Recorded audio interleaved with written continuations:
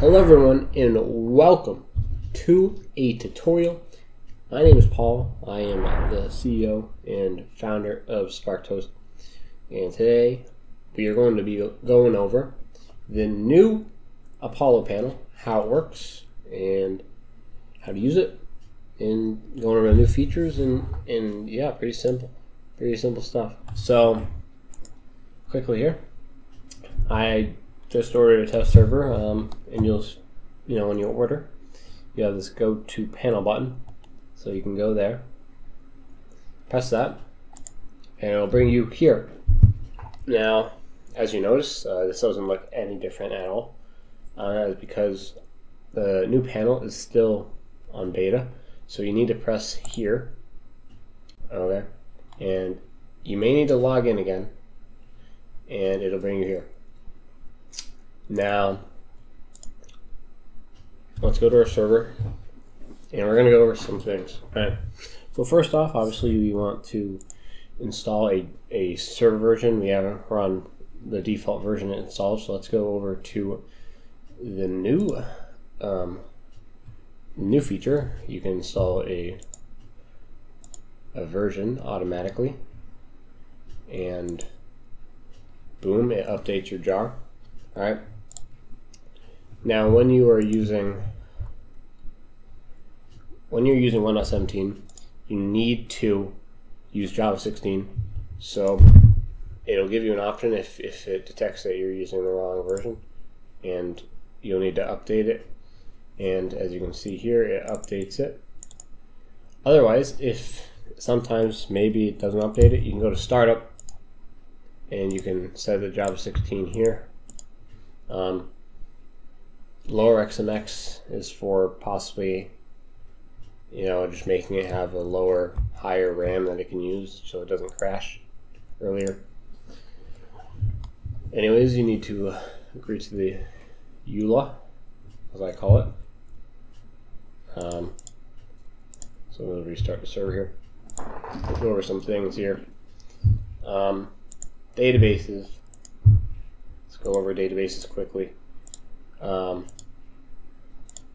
So you have the option, just like the regular panel, to put where your database is. The abbreviation of the location kind of tells you. EU is Europe, New York City, Australia, Miami, Florida, Dallas, Texas, Los Angeles, and Singapore. That's pretty simple. I'll make one here, and you can view all your details just like normal. You can go to PHP to my admin just like normal. Nothing really changes here at all. Schedules exactly the same. You basically can just make a new schedule, and yeah, we have other tutorials on how to do that. Adding a new user. There's new permissions out of this. There's audit logs. There's the mods, versions. So there's new stuff out of this. In terms of permissions, there are new permissions added. Backups are the same. You just create a backup. It's pretty easy, and it creates pretty fast for the most part. It's under 200 megabytes. Subdomains are generally the same as well. Just create one, and it'll work. You can copy it to your clipboard, and yeah, you can go over to MC server status and just quickly check out it's working, as you can see. So yeah, file manager is also basically the same. You can delete, you can see the permissions, you can move stuff, rename, archive. You can reset your world though. This is a new button. It'll just kind of delete your worlds, so be careful with that, but it'll give you, you have to confirm it twice, so that's cool. Audit logs, it tells you generally what happened, when it happened. Doesn't tell you the IP address yet. It tells you user ID. But yeah, this is going to be improving, but it tells you what has happened, and it's good to know, like, if one of your sub users might have deleted files. Yeah, pretty simple. So let's go back to backups here. Our backup's done. You can press download it. You can download it. You can also lock it, which means like sub users can't really delete it without unlocking it, or they might not even have perms to even unlock it. But restoring this, it does it pretty fast, and it just takes you back, and you just simply go back to wherever you took the backup from. All right, guys, welcome back. The backup has restored, but it was glitched. You just have to make sure you stop your server before you restore it, or else it might glitch. And yeah. Anyways, let's get back to what we were doing. We will move on now to the importer. Importer is generally pretty simple. You just kind of need to remember a few things. You can only use this for SFTP connections right now. So for example, though, this right here will work. And let's just say we're putting in the host here. You put in the regular username, password, base path. This makes sure, this tells you, this basically says if you want to delete your files on your server, on your Spark server, before you import, basically. So be careful on that. Anyways, this is the only option here that you need to be careful about, because you need to remove the port and the SFTP : // You only want the domain or IP. That is it. This is already the port, which is already fine. So yeah, it's pretty simple. Just make sure you remove the port and the SFTP : / before it. Versions, we already went over this, but one thing is don't delete files. You can select this if you don't want it to delete the other files. But if you want it to delete everything and only install the jar, you can put it on this and then reinstall, and it'll delete everything and only install the jar. The GUI user interface for this will change a bit and be more organized. However, we do not know when that'll be. Modpacks.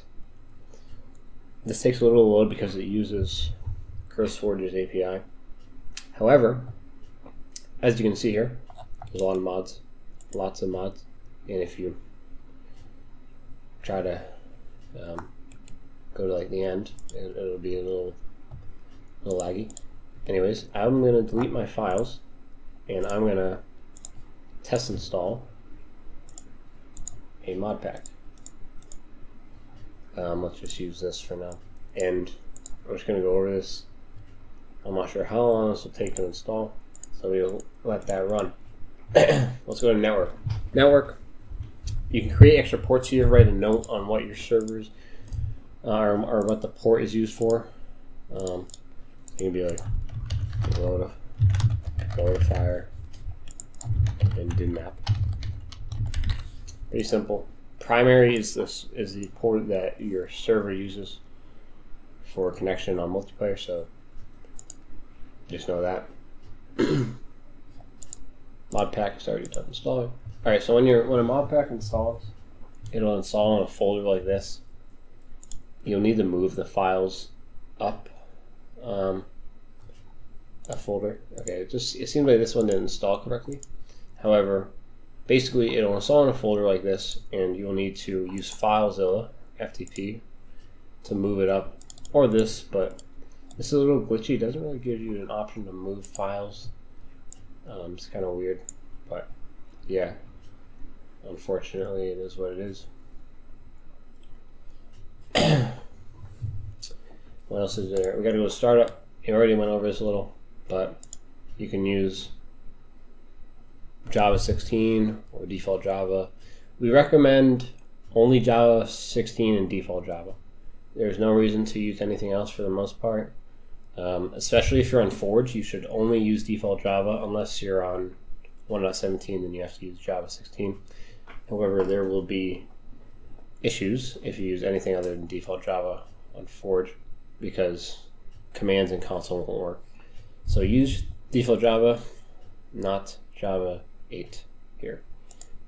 And then lower XMX is if you have a bigger server, kind of like 4 gigabytes, 5 gigabytes, and it's kind of crashing early. You can try and see if this makes it crash less. Settings. We went over this a bit, but this is FTP details for FileZilla. You copy it, and you can copy everything. Panel password tells you it's different than the billing area, which you can log in via billing. And it's just know the password is not. It's for billing area. The billing area password. If you use billing area to log in, it won't work. So yeah. You can also launch SFTP, which works with WinSCP. I use FileZilla personally, but yeah. Clean up server. This kind of cleans up some files, and yeah, it's pretty simple. Reinstall server. It reinstalls it to the default state, which there's really no point to do that if you just delete it and then just or use the versions tab. The debug stuff is for like if you have like a ticket open, give them the server ID. That's all. Upgrade button. This is if you want to upgrade your server. You don't need to make a ticket for the most part. You really just need to basically go to your services and then press on one and upgrade. Yeah, it's pretty easy.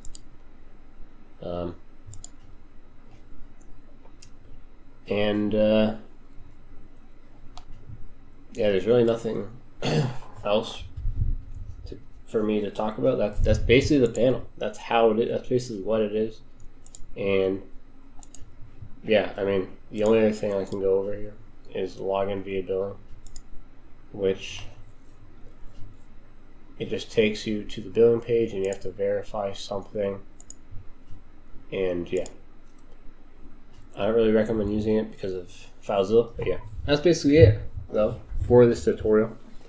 I appreciate you guys tuning in, and I hope that this video helped you guys at least somehow learn how this panel works. And it's also really, as you can see, it's very good looking. So yeah, that's it for the video. Comment down below if you got questions, and user support team as well. My name is Paul, and I am peacing out.